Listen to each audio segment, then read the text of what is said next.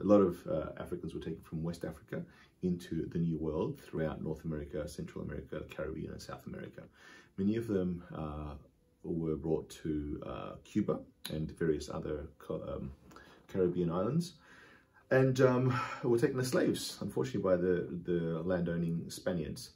But then, so what happened is that African music and Spanish music came together, and it just kind of had a bit of a life of its own. So it had its rhythmic origins in Africa and harmonic origins more from Europe, right? And the melody was somewhere between African tradition and Spanish tradition, and they forged something that was very, very unique, very different, right? So what you hear in West Africa, except for those that have been influenced by current or more recent musical events, right, is quite different, right, in Cuba as opposed to what's going on in West Africa.